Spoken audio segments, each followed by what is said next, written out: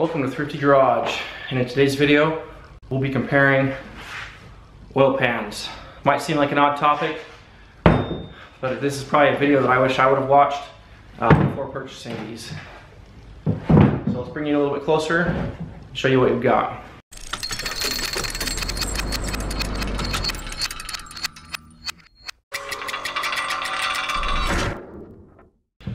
This is the one I recently purchased. So let's go ahead and go back to this old one and see what's wrong with it. So I've had this one for a number of years. This is actually the second one of this style that I've bought, and you can pick these up at your normal auto parts stores, and it's got your specific your normal functions. You got a vent here, you've got a twist lock here which pops out and lets the oil in. You've got a little bit of a raised lip to set your oil filter there, and then you've got a drain hole here. And you can see here on this one, first of all, this is broke, and also the cap is broke. Yeah, you can see light through there. So that's the biggest problem with this one, is that cap broke, and that's the exact same problem that happened with the first one I had like this. As far as catching oil, holding it, all that works fine. It's hard to get all the oil out because it's got all these little lips and everything, and so it's hard to clean out. So with having that broken lid, what I've noticed is when I empty it, there will be residual oil left in here, and then it'll continue to drip after I'm done. So when I was using this one, I would actually stick a rag in here and clean out this end, and then I would also store it upright so that it wouldn't leak. You can see here where this leaks. Anybody that's dealt with these oil pans, it's kind of just part of them. So when I was looking for one to replace this one, I wanted something that would be more durable than the issues I face with this. I did find one that I really liked.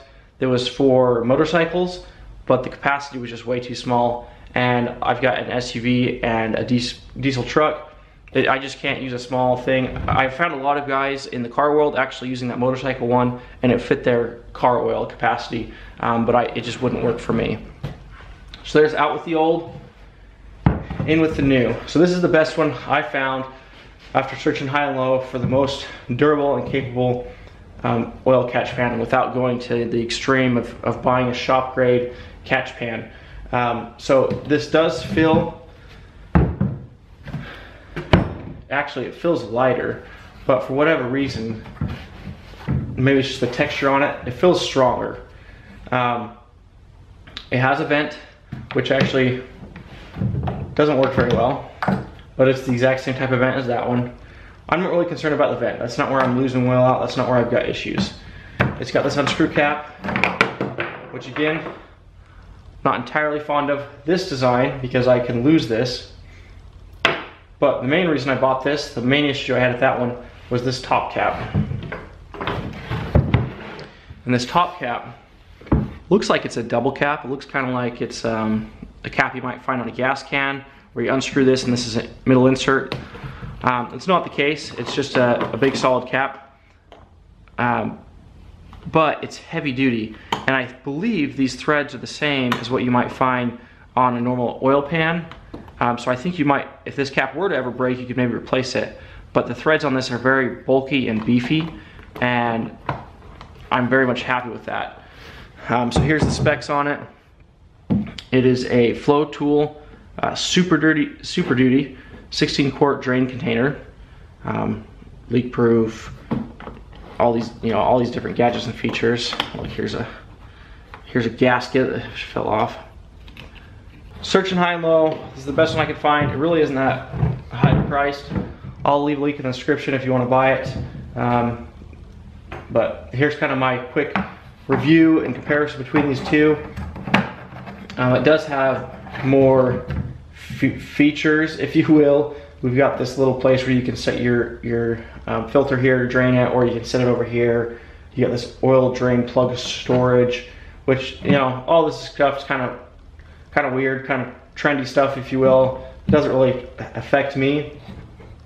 Again, I want function over form, and the function out of this is right here. As far as catching the coverage area, it's about the same. This is actually a much deeper pan, but I do feel like these two holes are about the same for flow as this other hole. for whatever reason, they kind of take in the oil about the same. With this, I could also enlarge this hole out to be much, much larger. It is nice to have these smaller holes here in case you drop a nut or a bolt or something in there to catch that. Hopefully these are some good items to think about when you're going to purchase your next oil catch pan.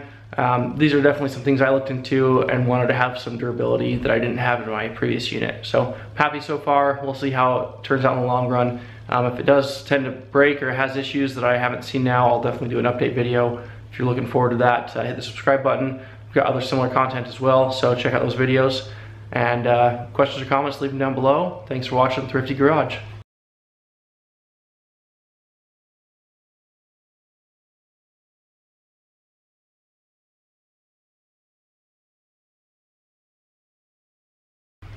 Oh, and I probably should mention, this probably has some residual oil in it that may be causing the weight difference as well. So, see you later.